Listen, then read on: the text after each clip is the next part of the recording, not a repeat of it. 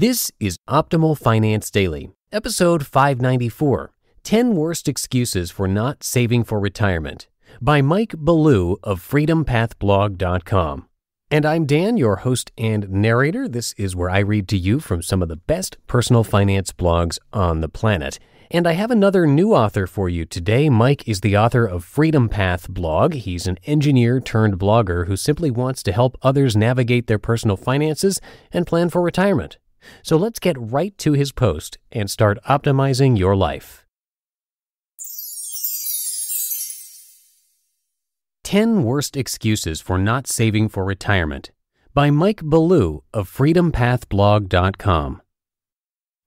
A recent survey found that 1 in 3 Americans have nothing saved for retirement. Perhaps you are one of them. People have all kinds of excuses. Can you guess what the number 1 reason is? We count down the 10 worst excuses for not saving for retirement.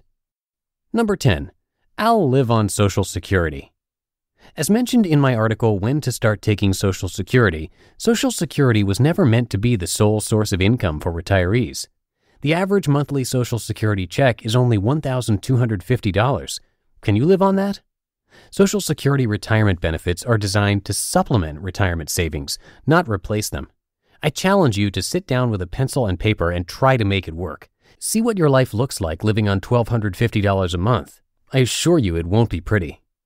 I'll be old when I retire, so I probably won't do anything. Really?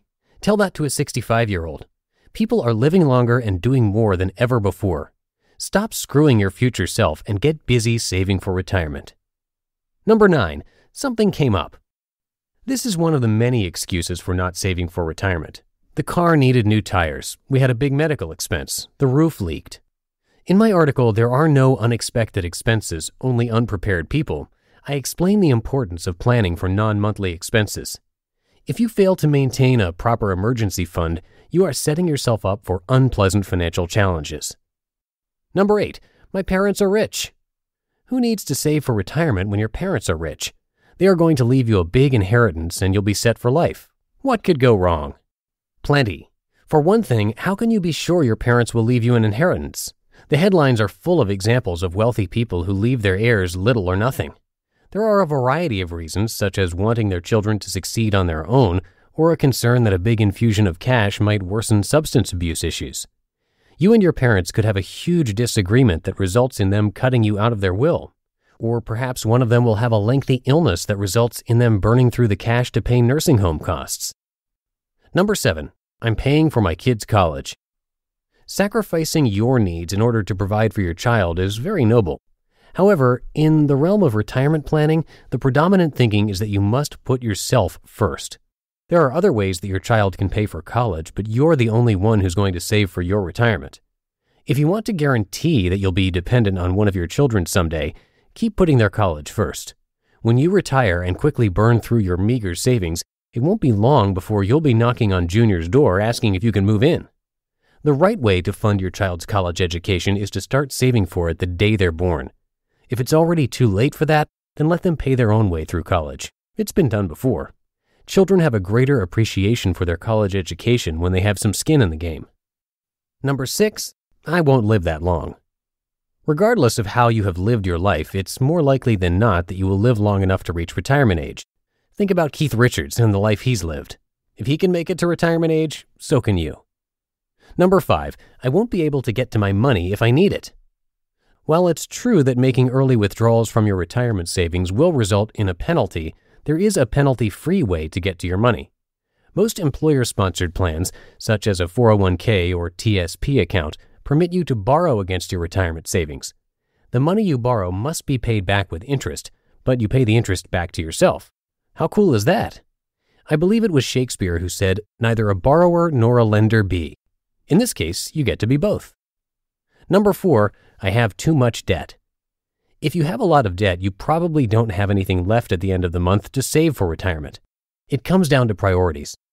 In my article, 3 Keys to Getting Out of Debt, I lay out a surefire plan to get and stay out of debt. First of all, you have to stop making purchases on credit. Just stop it.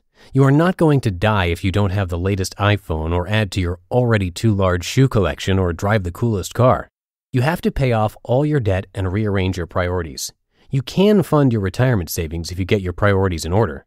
It's a lengthy process that can take years, so you need to get started immediately. Make some changes in your life if you want to have any chance of ever accumulating any appreciable retirement savings. Number 3, my work doesn't have a retirement plan. If your place of employment does not offer an employer-sponsored retirement plan, you can start your own. It's called an IRA. IRA is an acronym for Individual Retirement Account. As the name implies, it's your own account for retirement savings. You are in charge. You decide how much to put into it and what happens to your money. You can invest in stocks and bonds or leave it in cash. It's up to you. Number 2, I have plenty of time. Albert Einstein famously said, "Compound interest is the 8th wonder of the world." The great thing about saving and investing for retirement is the number of years your funds have to grow. You are actually earning interest on interest. The longer you wait to begin saving for retirement, the less time you have for compound interest to work its magic. Also, by not saving for retirement, you are reinforcing bad habits. You are buying more things than you can afford, so there's no money to save for retirement. Saving for retirement is a lifelong mission, and it's never too early to start. Number 1, don't make enough money. Which brings us to number 1 in our countdown of the 10 worst excuses for not saving for retirement. I don't make enough money. If this is your issue, it comes down to taking a hard look at how you're living your life. If you feel that you don't earn enough money to save for retirement, then you need to make some changes. You need to earn more money and spend less. It's as simple as that. Simple doesn't always mean easy. You may have to change jobs or get a second job or both. You may need to downsize your lifestyle, such as moving into a smaller home and driving a cheaper car and going on fewer vacations. Whatever the solution is, you need to implement the necessary changes to achieve your goal of saving for retirement. Conclusion. So there you have it, the 10 worst excuses for not saving for retirement. If you're using one or more of these excuses, I urge you to stop making excuses and get busy saving for retirement. You just listened to the post titled 10 Worst Excuses for Not Saving for Retirement by Mike Ballew of freedompathblog.com. And thanks to Mike for his permission to narrate his content, and you can show him some support by visiting his site, which I have linked in this episode's description. And I'm going to keep this ending nice and short for you today, but before we go, it would be great if you could come by oldpodcast.com/support and check out some of the different ways that you can support our show. Most of them are totally free, like sharing the podcast with a friend, writing a rating and review, and more. We'd really appreciate it. Again, the link is oldpodcast.com/support. But that's going to do it for today. Thanks as always for listening, and I will see you tomorrow in the Friday show, where your optimal life awaits.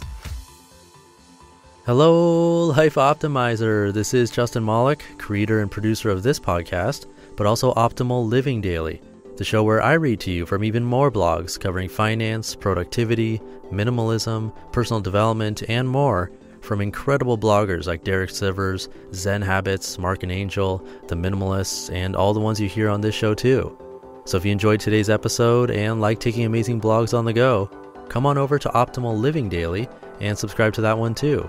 And together, we'll start optimizing your life. You've been listening to Optimal Finance Daily. Be sure to hit the subscribe button to stay up to date on each new episode and head to oldpodcast.com. That's OLDpodcast.com for a free gift as well as more actionable tips and resources to help you maximize your potential. Thanks for joining us, and remember, your optimal life awaits.